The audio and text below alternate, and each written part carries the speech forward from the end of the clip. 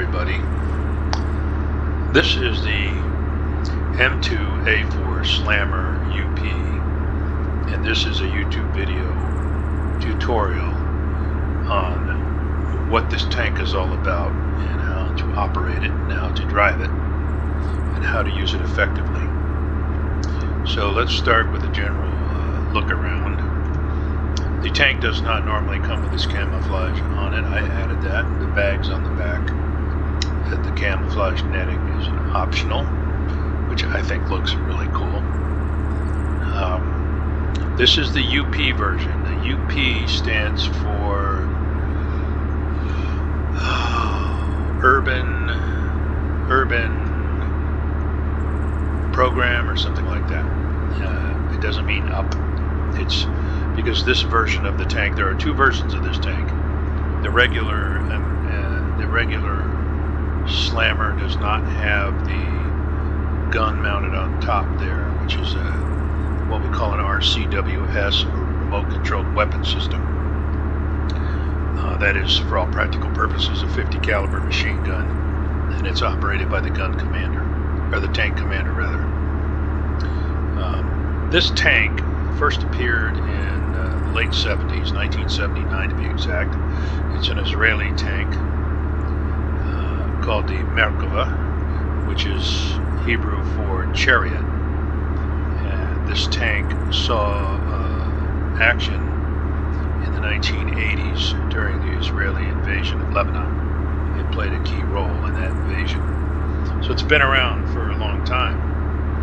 It's a 40-year-old design, but still a very sound tank. The gun is 120 millimeter smooth bore that shoots three types of ammunition. The APFS armor-piercing, fin-stabilized, discarding sabot round, which is a mouthful. That is the primary anti-tank weapon. It's one of those rounds that's got a double. It has an explosive charge, and it has an armor-piercing shell that travels at great velocity and is made of very dense material that can penetrate armor. It has 24 of those rounds. It also has 12 each. It has 12 regular high explosive rounds that you would use against soft targets, like infantry and buildings, light vehicles like trucks, etc. And it also has 12 high explosive armor piercing rounds, which are sort of I think an in-between, sort of a compromise. And I take that as meaning, the way I take that is, if I knew I were going up against other main battle tanks, I would certainly be using the APFS whatever rounds, the armor piercing, the main rounds, the one that there's 24 of. If I were going up against infantry only, I would probably use the regular HE rounds. And if I wasn't sure what I was going up against, I might choose the high explosive anti-tank rounds, which kind of is a compromise between the two. So, because the APFSD rounds are not going to be effective against infantry, they're not really designed for that.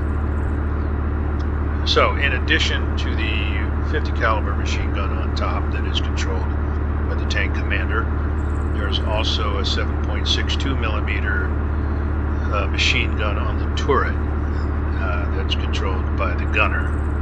So the gunner can choose either the 120 millimeter cannon or the 7.62 machine gun. There is another version of this tank, the non-UP. UP is Urban Program, that's what it's called. So the other version, the plain Jane version, is not a UP tank. And the major differences are that the non-UP version does not have the RCWS machine gun on top, and it doesn't have quite as much armor as the UP version. This UP version has increased armor on the back of the tank because it's designed to operate in close quarters in an urban environment where it could be hit from behind and just not have the room to maneuver, and always face front that a regular tank would have in an open field. One more comment, that RCWS machine gun on top of the tank turret is the most vulnerable thing on this tank. That thing can be knocked out pretty easily with a 40 millimeter hand grenade gun, or even a heavy caliber 50 caliber or 20 millimeter cannon would also knock that thing out pretty quickly. But it is very handy to have for the tank commander, because that way the gunner can be processing the gunner can be going after one enemy while the tank commander can be prosecuting another target, infantry especially. Okay, so the other comment I will say in general about this tank, having driven it for quite a bit, is that it's underpowered. It's a pretty heavy tank. Not very fast. Usually you'd be lucky to do 35 kilometers per hour. It will go faster than that. If you hold down the shift key, I've gotten it up to about 54 kilometers per hour on the flat, but it's not really designed for that. And you really discover that when you're going up steep hills. If you're climbing up the side of a mountain with this thing, you can be going 1 kilometer per hour. I mean, it's just all it can take to pull itself up. And in those circumstances, I would recommend that you use a switchback method where you basically go up the side of the hill on diagonals. You'll make better progress. All right. Well, let's start by talking about a couple more issues. This tank has a crew of 3, and that's pretty standard for all the heavy armor in Arma 3, and even in a lot of the APCs. You'll have a commander, a gunner, and a driver. You can do everything you need to do as the tank commander. You can run this tank by yourself. If you have an AI driver and an AI gunner, you'll be fine. It'll work fine. You can also switch roles. So there are times maybe when you want to switch to the gunner position to hit a target that somehow your gunner can't quite get on. Sometimes tough shots, where you're peeking through foliage, you can only see part of the target. You might want to line that up yourself, but most of the time you can target enemy vehicles and have the gunner fire, but there's a few techniques you have to learn. I don't really see the need to ever have a human driver. I mean, I think if you had 3 people, if you had a couple of friends and you wanted to drive a tank like this and have one of them be the driver, that would be terrific. But most people aren't going to be happy being a driver, and a driver is a very important job. But because I think if you had a human driver, they can do things that an AI driver cannot do. They can anticipate problems. They can back the tank. Once the tank gets hit by a missile, say, the driver probably wouldn't even wait for orders and would back the tank up behind a building or under cover. So there are times when that would be advantageous, but normal use, the AI driver is pretty nice. They do a reasonably good job, and what I love about them is you can just give them a waypoint halfway across the island on a road, and they'll get you there, and saves you a lot of trouble. And if you need to do WASD, forward, back, right, left, you can give those commands anytime, either as the tank commander or tank gunner, and the driver will execute them anyway. So, if you ever get wedged in between a couple buildings and you need to back out, or you want to take charge and start, con the tank yourself, you can do that. One other feature that I really like about this tank is if you look in the back there's a door, and this tank will carry 6 troops. So it is in effect almost a super APC. Will not carry a full squad, but you can carry 6 in there, and I really like that because you know, one thing, you know, if you spend any time driving armored vehicles, one of the most frustrating things about them nowadays is that all it takes is one infantryman with a rocket launcher to blow you up. So here you are in this multi-million-dollar huge piece of heavy armored steel, and some guy with a rocket launcher and a grudge, you know, can take you out very quickly. And the only way to protect, and you know, you don't have very good situational awareness inside this tank, or any tank for that matter. So you know, you're really vulnerable to that. You know, they can, I mean, I think we've all seen that, where you can crawl up right behind a tank and place explosive charges right underneath it and walk away and blow it up. You know, that's how bad the situational awareness is when you're in a tank.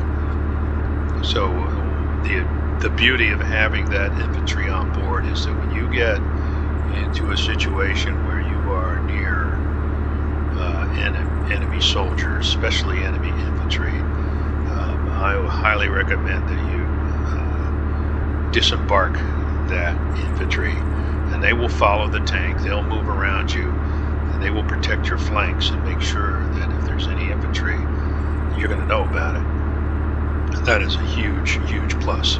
Another thing I recommend is that in that group of infantry, you carry either an engineer or a repair specialist, because you know, if you have systems that get knocked out entirely, like they're red, like they blow a tread completely, or your turret is completely disabled, a repair specialist or an engineer you can have them disembark, and then I get out too, and I direct them to repair the vehicle, and they will get you back to 50%, which means that all systems will be orange instead of red, and you can still either continue fighting or, at a minimum, make it back home.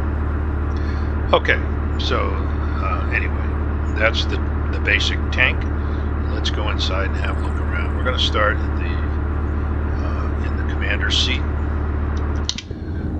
and this is what the commander's seat looks like. We'll have a look around here. You have you can see your damage over here on this computer graphic on the left. Tells you if you really spend time looking at this, there's HMG, that's the commander's heavy machine gun. Your azimuth, all sorts of things, shows the tank's damage to the engine, the fuel tanks, etc. Main armament, APFSDS, armor piercing, fin stabilized disposing sabot. HE-T is the high explosive rounds. I guess the T stands for tank, I don't know. And then the high explosive anti-tank, I think MP is multi-purpose T round. You have 12 of those. That's the one I recommend if you're not sure what you're going to come up against. I usually have the APFSDS selected until I see what my threat is, and then if I need to downgrade, I do that, because of course your worst enemy is another main battle tank. Okay, there's your there's your radio box. That's important. We all need to know how to operate that. That's got to be our night vision and thermal imaging. Oh, this is impressive stuff. You know, I've never really looked very hard at all this kind of, but look at this. You know, you're in this box. You can't see a darn thing, really. I mean, I can't imagine how they did this in World War II without all the modern, you know, imaging, but that's all they had. You know, once you were buttoned up, you didn't have much to see. So this monitor in the front is, it shows you what your RCWS system and camera sees, and that's what you're going to use most of the time. So I'm going to get out of the double alt mode here, and now you can see that what you do is click the right mouse button, and that takes you to the camera view. And as the tank commander, you will be using this view frequently, right? This does two things. Number one, it allows you to use your machine gun. You use the left mouse button to pull the trigger to use your 50 cal. You have 200 rounds plus 3 extra belts. So what's that? A total of 800 rounds. 50 caliber ammunition, which does quite a number on infantry and has quite a long range. If you zoom in, I'm going to pick a window here up in the control tower, and you hit the T key. You have to hit the T because that's when you're telling the ballistics computer the range to the target. So let's try that out.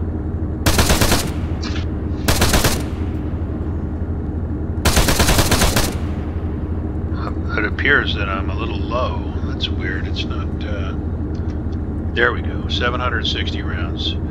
I guess it didn't do it because I was pointing at glass. So now I can take out all the glass on that control.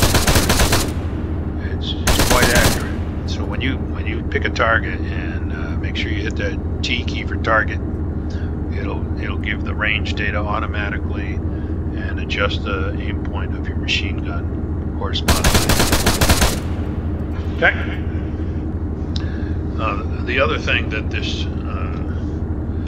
of course, this is like all of these vehicles, and you've probably seen this before. You have night vision, which in the daytime is a white screen. You have thermal imaging, of course. Now you might ask, why is it that these tanks parked out here on the runway don't show up on my thermal imaging? And the reason is that they're parked, so they're not really producing much heat. You have two versions of thermal imaging. You know, one is hot objects show black, and the other one is they show white. So, but they don't show up much right now because they're not producing much heat. They're just sitting there. But I'll tell you, if you're in a battle situation where they're moving, well, you can see them miles away. Oops. I didn't mean to do that. Let's get back in. Now, that's interesting, and I'll explain later. I'll explain why that happened. I hit the V key by mistake. And as soon as I got out of the tank, the gunner fired a shot. And the reason the gunner did that was normally in a tank, in a vehicle, the commander gives the orders to fire. The commander gives all the commands. The gunner does not fire independently. So to fire on a target, you have to tell the gunner to target a specific tank or truck or whatever you're trying to shoot, and then you also have to give him the command to fire. He will not do that on his own, even if you tell him to fire at will. It won't make any difference. But as soon as I'm out of the tank, because I'm the gun commander or the tank commander, the gunner becomes the commander and fires at will when he wants to, and it's exactly what happened. All right, and that's important to know, because if you think that the gunner is going to shoot tanks while you're machine gunning infantry with your 50 caliber, it's not going to happen. All right. So, just a brief description of this screen. You have, of course, your azimuth up in the top there. Right now, we're coming up to north, right? I put it right over N, and we're just about at 000. Bingo. Okay, and so that's if your gunner is a human, you're going to have to give them those coordinates because they won't know. So you're going to have to point at an enemy tank and say, in this case, I would say, I would hit the T key, and I would tell my gunner, I have a tank bearing 024 at 250 meters, and that's how they would go to find it. When you have an AI gunner, all you have to do is hit the T key and they get right on it. See, that's another one here on the end. Let's try this guy out there. Target that tank.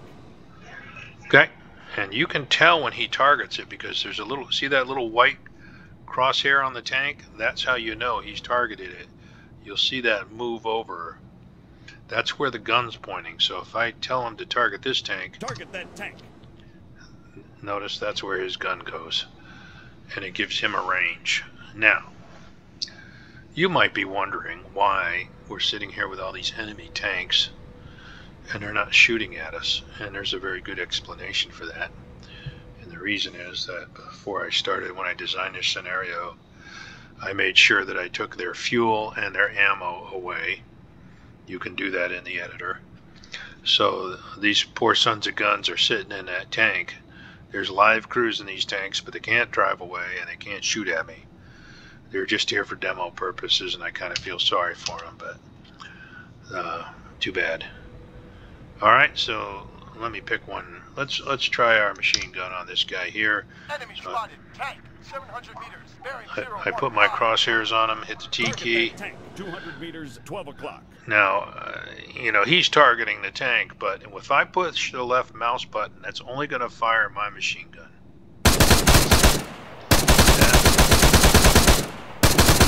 And he's going to swing his gun around, but he can't do anything because he has no ammo.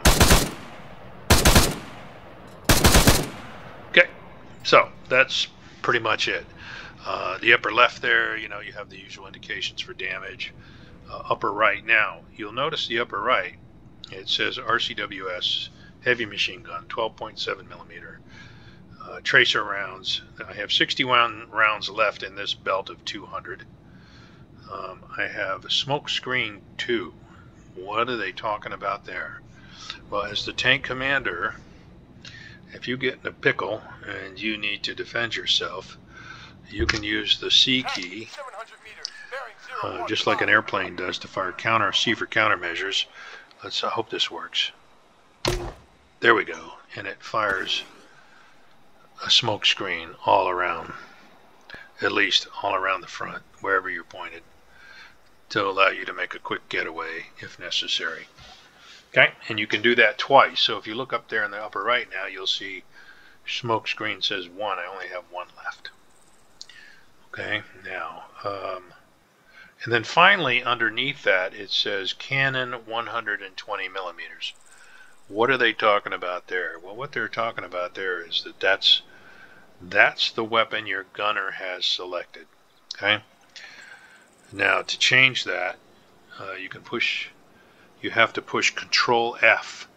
F won't do it. You have to push Control F. MG. And that gets the gunner to switch between his coax 7.62, which I guess is approximately a 308 machine gun, and cannon. His cannon. Okay. MG. Cannon. And to change the types of ammo they're using, you scroll your mouse wheel, and you can see up there in the upper left, I can have the gunner reload with HET or high explosive anti-tank multi-purpose. Okay. Or of course the APFS DS. So I hope you're following all this. Now that's pretty much it for the commander. As the commander, I can also give driver commanders. I'm using WASD. So if I hit the A, I'm telling the driver to turn left, right, left, go forward, go back,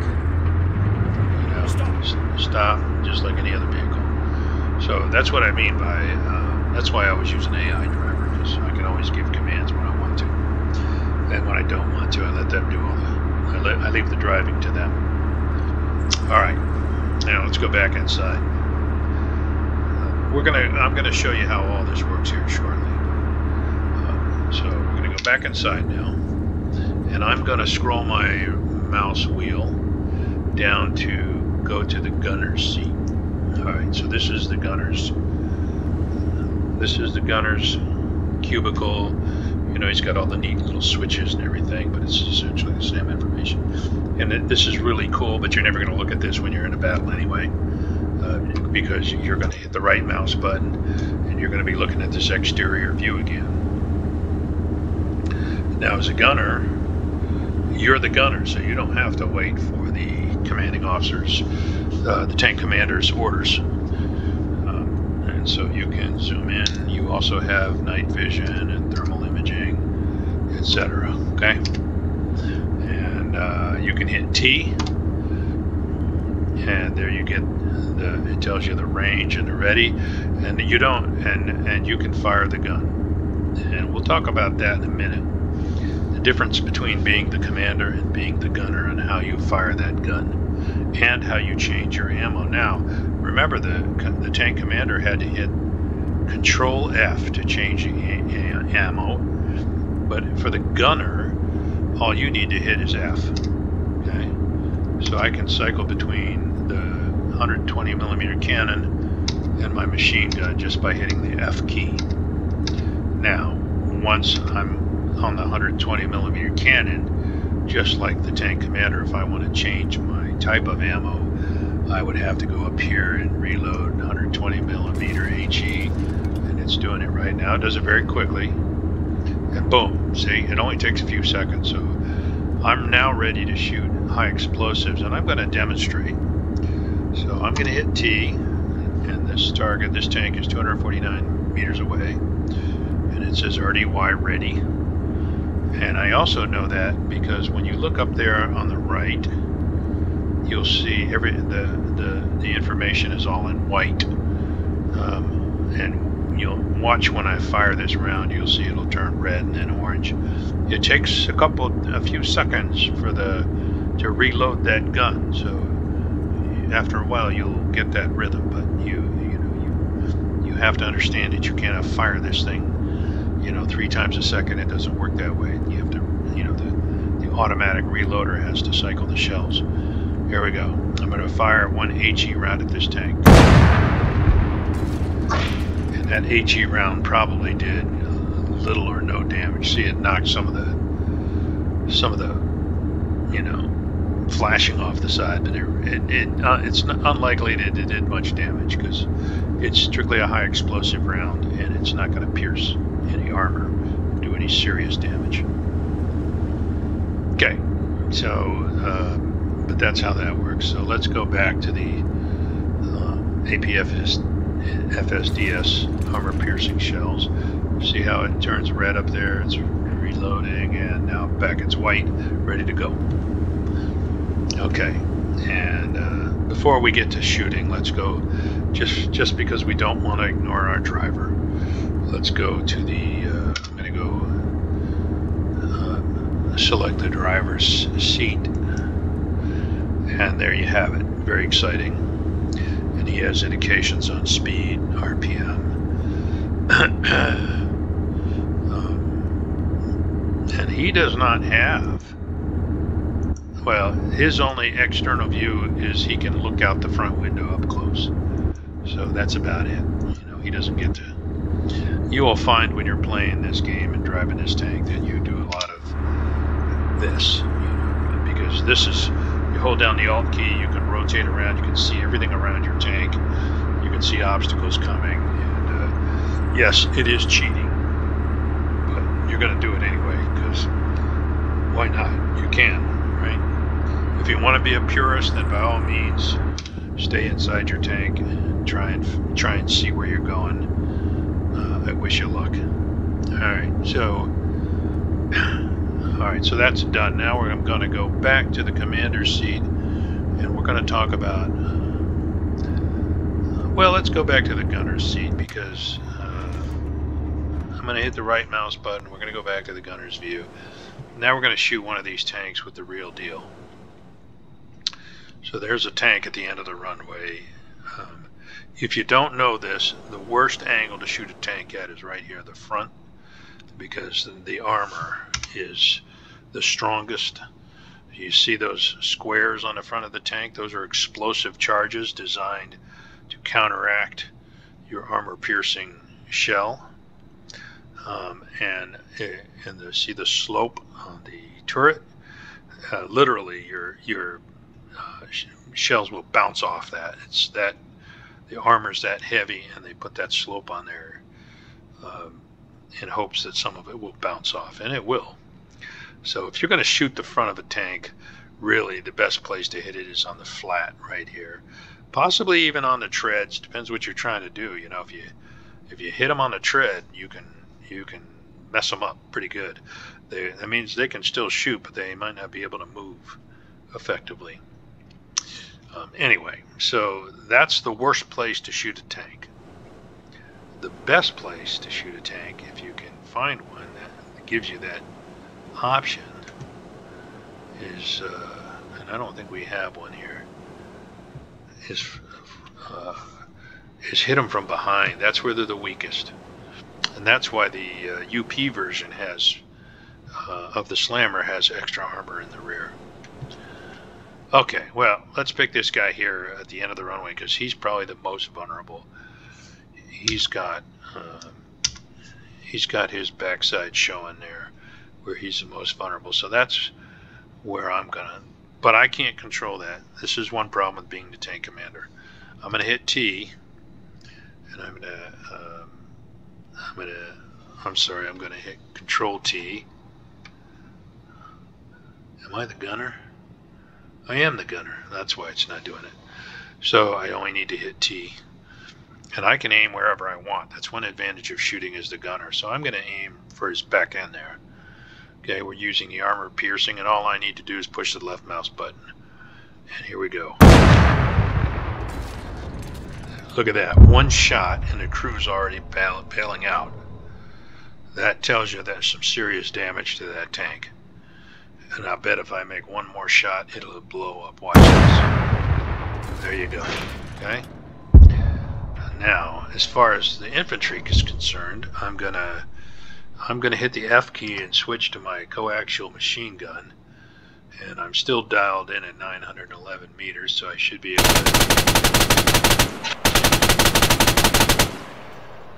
to do a number on them, but I can't see anything because of the smoke.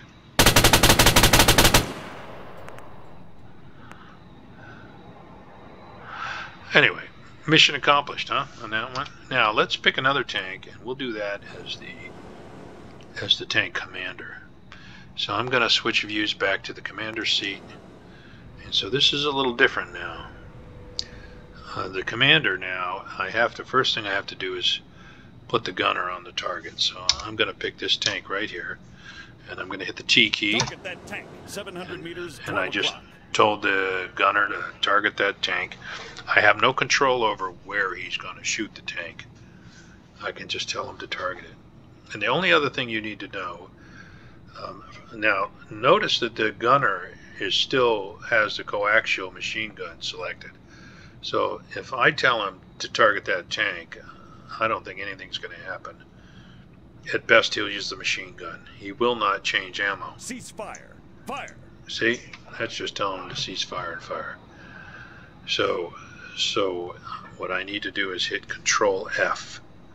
Remember, the gunner just uses the F key. But if you're the commander, you need to hit Control F. Cannon. And now I just told him to change to his cannon, and he's done that. I could change his type of ammo, but I know that he has... what does he have selected? I can tell by what the other options are that he's got the APFSDS selected.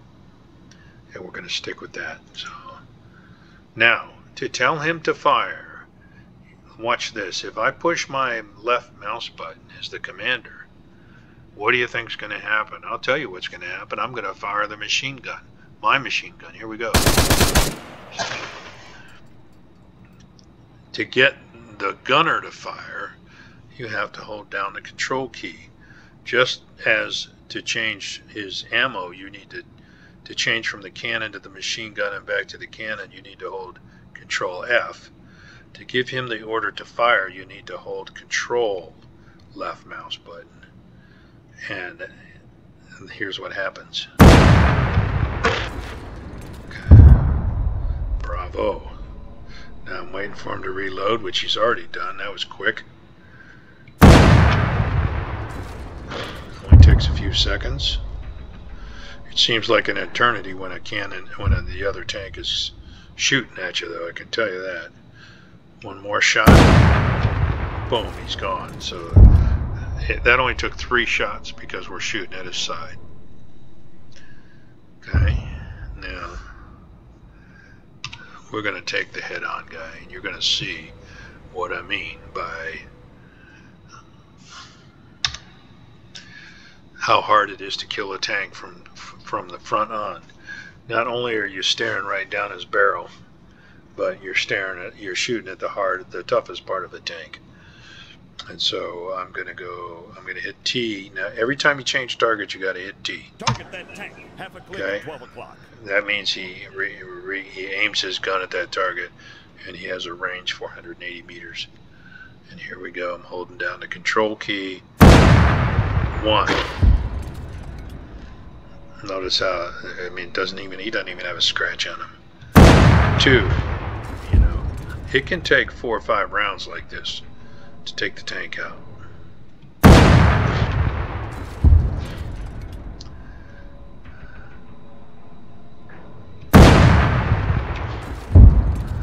What are we up to now? 4, I think.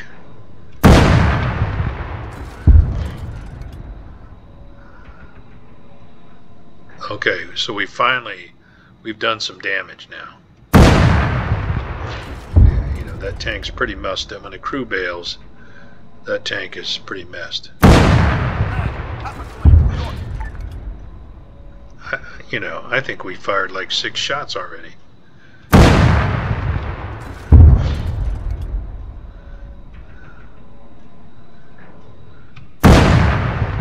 I think the gunner is shooting at they're bouncing off the turret. I'm going to go to the gunner's seat. Here's an example of where you might want to switch to the gunner's seat so you can aim precisely. And I'm going to make sure I'm aiming. I'm going to hit the T key again, make sure I got the lay accurate, and I'm going to aim for that flat frontal surface.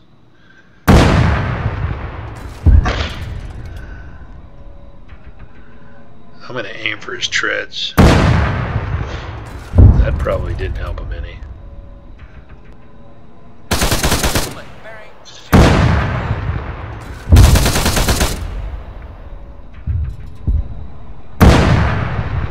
Finally. I mean, that must have taken 8 or 9 rounds. So you get the idea how hard it is to do this from the front. And these are not the top line CSAT tanks we're shooting at. These are the older ones. So that's pretty much it, I think. I can't think of too much else. The only thing I would say is if you carry infantry in the back, I would make up a squad of 6 using the editor. Make sure one of them's an engineer or a repair technician, because that'll come in handy. And also I would designate all those 6 guys as a team, like a red team. That makes it very easy. You don't want your tank crew to hop out, so you can select your red team and tell them to disembark, and they'll hop out and protect your tank. And when you want them to get back in, you tell them red team to re-enter. So this was a bit of a long-winded video, but I think we've covered most of the basics. As far as fighting a tank, there's a lot more to it. How to shoot at targets hull down, with your where you might come up behind a hill and keep the majority of your hull below where it's protected, and just get your gun and your turret up far enough to see the enemy. That makes you a very hard target. Believe me, the first guy, if you can maneuver around the enemy tank, if you have that opportunity before you fire the first shot, before they know you're there, to get either a side shot or even better, a rear shot, your chances are much better. Because as soon as you fire that first shot, he's going to swing that gun around and he will start firing back at you. So you also want to make sure you have your front facing him.